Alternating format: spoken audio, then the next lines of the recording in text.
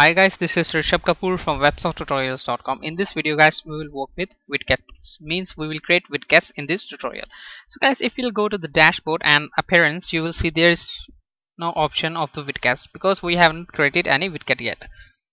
So before creating a widget, I will make a div where we will place our widgets.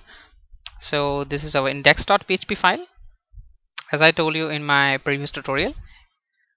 So I will create two div tags. Firstly, I will wrap all the posts in the left side div, and I will place the widgets in the right side div. So I will create two divs firstly. So I'll create div id of left side, or you can give any name. Guys, again I'm telling you that I'm not in this tutorial series, I am not paying too much attention on the designing. The most important thing is the code which we are writing in this tutorial.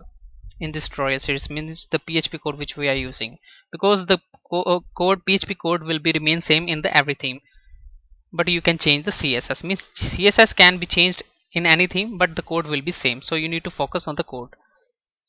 So I'll write end of left side, and I will open the style.css because I need to make some changes.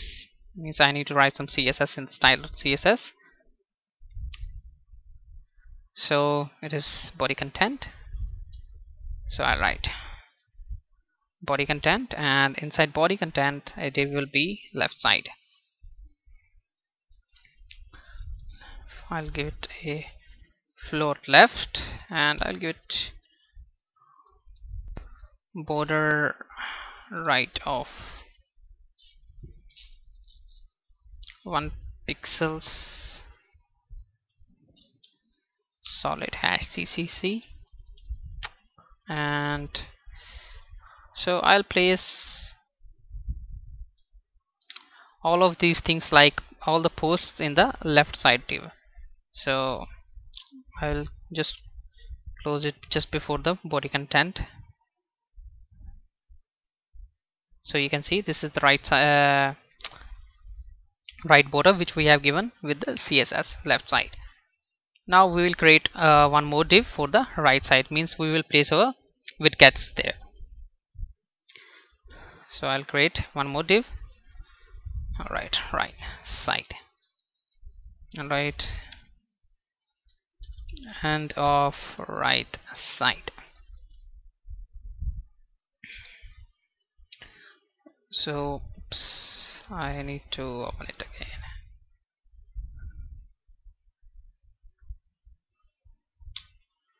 So this is the div left side.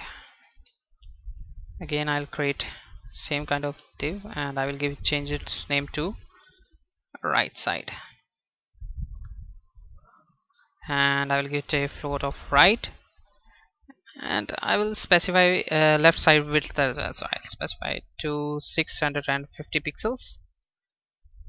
In 650 pixels of width for this left side, and I will give the width of, I'll remove width of 300 pixels.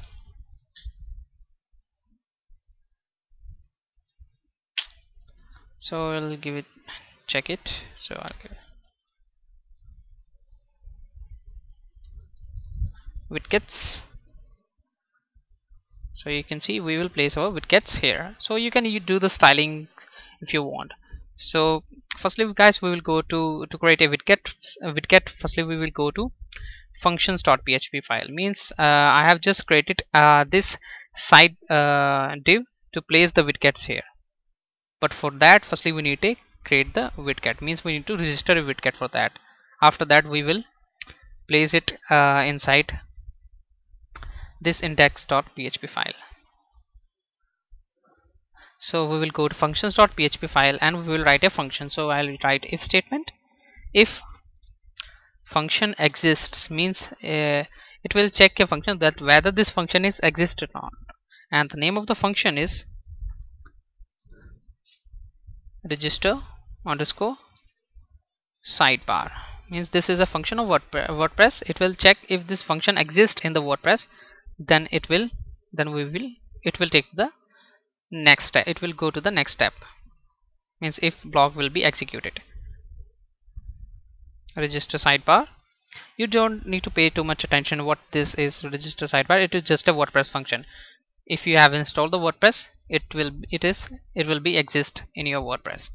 Now we will write if function is this. Now we will register the sidebar. For that we will write register underscore sidebar, then brackets, then we'll write array. And so for array, firstly we'll write name, and this will be a associative array, so we will place it inside single quotes, equal to sign and greater than sign, and then name of the sidebar which we want to give to it. So I'll write sidebar, then comma, then the next parameter which you want to give to it. So I'll write before title equal to greater than sign, then I'll write, I want to place before h4 tag before the title.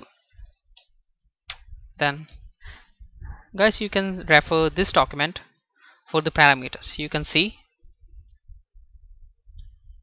ID, description, class, before widget, before, after widget, before title, HTML to place before every title, and after that HTML to place after every title. Means we will use, you can use this. So in this document you can see it is using h2 tag, but we have used h4 tag.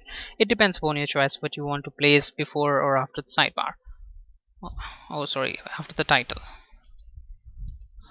So I'll close the h4 tag after the title,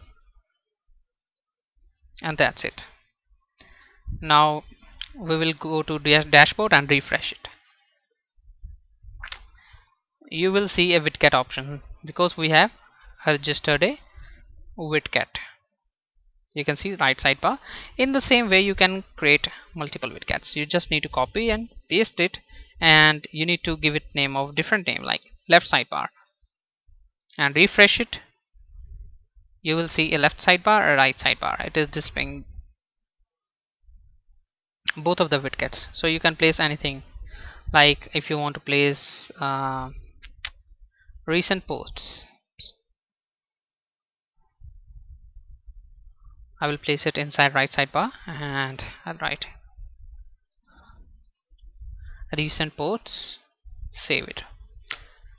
But it will not display it here because we have registered a sidebar, but we haven't referred it in our index.php file.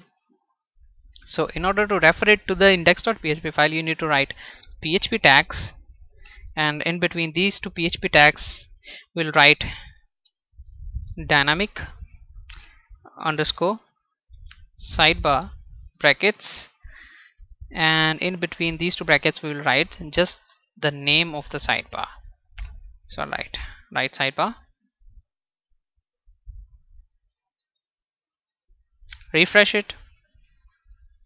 Now you can see it is displaying the recent posts. Guys, you can see it is not displaying it properly because we haven't set its CSS yet. So in order to make it correct, you need to set the CSS. So you can see, you can inspect the elements. It is inside a right sidebar and another list. It's a list items, so you need to make it correct. So you need to adjust its CSS. So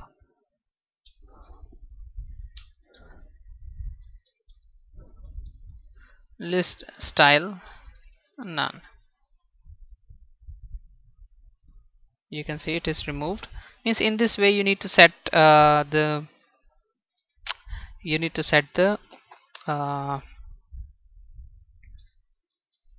styling of these sidebars.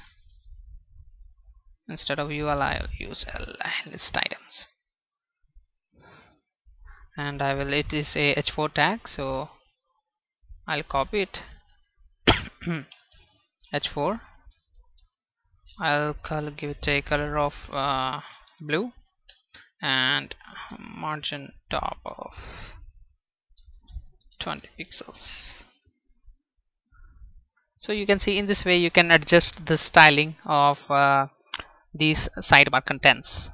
Means in this way you can include as many as widgets you want. So I just need to press the search here. Search. Reload it. You can see search.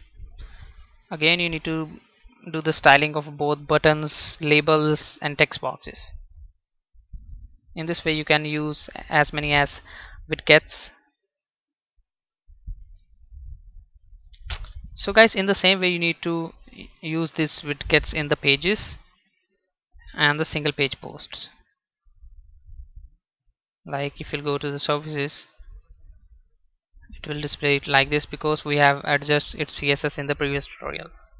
So again we go to page.php file and we will use the same div for that. It was a left side. Guys, again I'm telling you that I'm not paying too much attention on the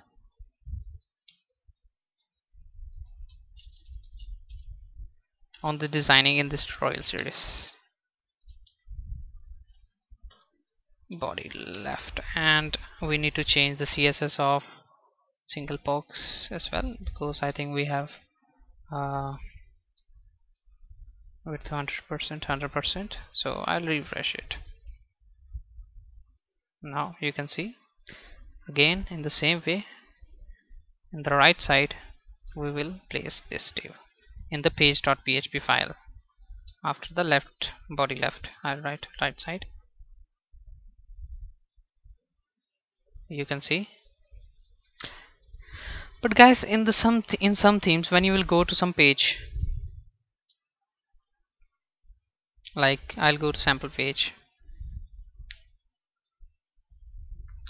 you will see a option here in the page attributes that if you want to select a left sidebar page, suppose I want to give a left sidebar to this services page, you can select from here. If you want a right sidebar to the page, you can select. If you want both sidebars on a page, you can select. Or if you don't want any sidebar, you want a full width page, you can set it from the page attributes. For that we need to do some code for that. Means we will create some custom templates for that. So we will do this in the next tutorial.